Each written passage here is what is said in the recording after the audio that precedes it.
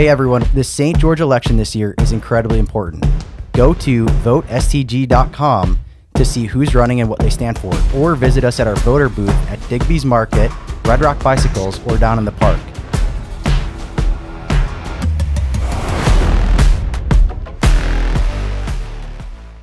What happens if we get another dysfunctional city council? Like, how do we work through that? It's almost impossible. It's almost impossible. We got to get out the vote. You have to get out the vote. And because people, so I was on the city council for 7 years, and we didn't always agree on everything, but we could leave friends at the end of the day. Yeah. And nobody was trashing other people. It was a cohesive group. Mm-hmm. And we were all there for one reason, because we love St. George. Yeah. I mean, I love this city.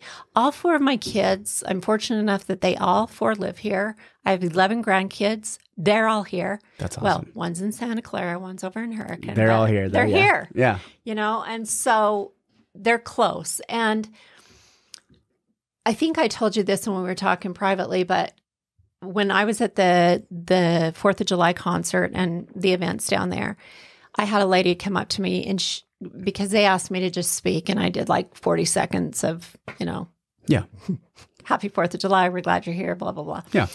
And so she came up to me after and she said, "Are you the mayor?" And I said, "Yes." And she said, "I want to tell you something." She said, "My husband and I are here visiting from Texas."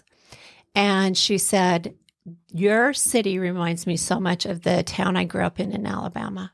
She said, "Even though you have a large population, it still feels so quaint, and it's so clean and friendly." And she said, "It feels safe." And she said, "I just love it." She said, "We will come back to visit a lot." And that's what you want. Even though you're growing, you still want people to feel safe in your community. You want them to feel like everyone's welcome. And you need a council that feels that way too, that, we can like each other. We might not agree on everything, but... What do you think about expanding the size of the city council? I don't know if we're ready to have like a 7 council. Even cities larger than ours mostly just have 5. Mm-hmm. I think the county commission could use 5 county commissioners instead of 3. I'm very surprised that we only have 3 on that. Mm-hmm. I'm surprised at that. Yeah.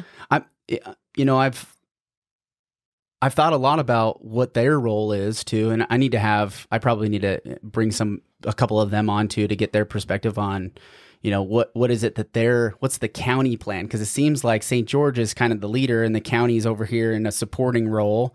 Where is that normal? It seems like the normal role is the county is going to take a little bit more of a lead role.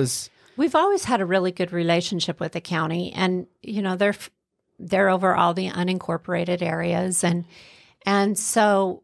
Which are not very many. No, there's not very many, but there's still some. And that when people complain about ordinances and different things in the city, I'm like, when you move into a municipality, you need to know what you're moving into. Yeah. That you agree to follow some rules. Yeah. The person next door to me, I don't want him to run an auto shop out of his home, right, because I'm in a residential area. Yeah. But now if you move up to Val, you can pretty much do whatever you want. Yeah.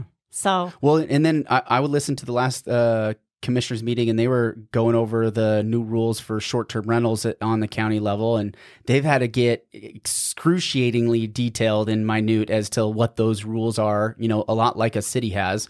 So some of those things are going to change and evolve as time goes on. Right? You get somebody that takes a liberal approach to what the rules are, and they try to expand some things out. I've seen some massive houses in county land that they've turned them into basically resort compounds, right? Where they host 25 families or whatever, and they do these big old events there. And in Leeds, for example, that kind of destroys the quality of life. If you're you're a neighbor, but you're not like right next door, you could still see the chaos going on, or lights and music playing that echoes through the hills. If you choose to live in somewhere like Leeds, you're choosing to be in a really quiet, specifically for a reason. Yeah. Secluded place. But so, this election, I'm nervous because there are so many candidates. I've never seen so many run before. Yeah. We only had 2 drop out. It was started at 18, and then only two have dropped out. Mm-hmm. I've interviewed. I think I'm at 5 of them so far. Only 10 of them signed up for interviews because I had to put a deadline. I'm like, I'm going to run out of just airtime and availability to do it. So I think I'm going to only end up getting 10 interviews, even though the ballots are going to go out here pretty quick. I mean, we got 15 out on the 15th. Yeah, 15 days. And I think this is going to air after because I still have Jimmy Hughes' interview and Greg MacArthur's interview that I wanted to make sure that I got as many of these candidates, because those are longer interviews, not necessarily about their candidacy, but just their perspective on what's going on in the city. Right. And I wanted to give them some additional, not to give them an advantage or a disadvantage, but I wanted to make sure that they could be on the record for, you know, what their thought process was. And I did the same thing with Danielle as well. Her episode came out last week, but so this one will come out after theirs. So the ballots will already be out by the time this comes out. So getting educated on who the candidates are, I think it's going to be really important. So before you finalize the checkbox, they got to be in a week before. When do they have? I guess you could drop them off the day of, which is September 5th. So you'll have plenty of time. You'll have the ballot in your hand. You'll be able to, you know, do some research and understand the issues. VoteSTG.com is a website that I created that was trying to get all the candidates to be able to compare them. So I gave them 7 questions, and then you can click on each candidate and see how they answered all the questions to get the same question. So I only had 11 of them actually fill it out after texts and emails and like trying to get a hold of them. Like, hey, will you fill this out so I can, you know, give people an equal spot. Ballotpedia. Have you ever looked up Ballotpedia?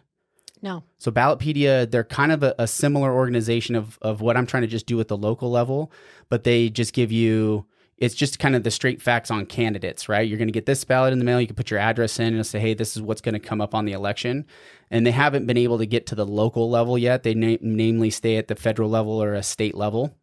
But kind of the organization of their website is what I'm trying to do for the city of St. George.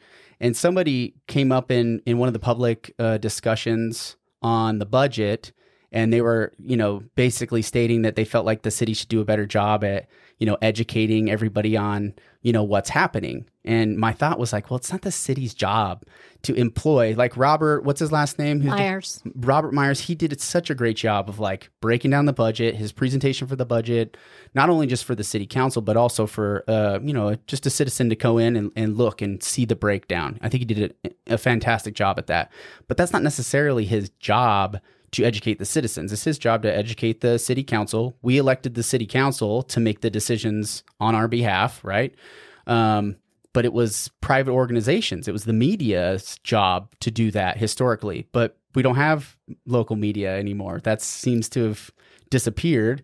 So this is what VoteSTG.com is what I'm trying to piece together, but it's on a shoestring budget. It's expensive. And I'm doing the WordPress. I'm not a website builder. I'm like doing it myself, trying to like nickel and dime this thing together. I'm like, no wonder nobody does this. It's so difficult to do. I know. But at the end of the day, you know, getting the issues and the candidates in front of everybody is really important. So that's really what the kind of the goal of the podcast is. And I think that's why a lot of people have said, why aren't there any forums or debates? Well, how do you do that with 16 candidates? I know the chamber's going to do like a meet and greet. August 10th. August 10th is... And tourism office is doing something as well. I think that's August 8th. Okay. But it's impossible with 16 candidates. Yeah, and that's on the primary, right? And then once we get through the primaries... Once you get through the primary, you're down to 6 people. We're going to be down to 6, and then it's... Then you get into the nuts and bolts of things. Then we're going to really need to get in the nuts and bolts. So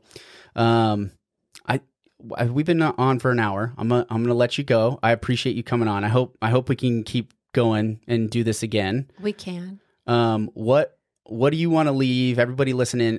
What makes a good? One last question. What makes a good city council member from your perspective? Being that you were on the council for how long?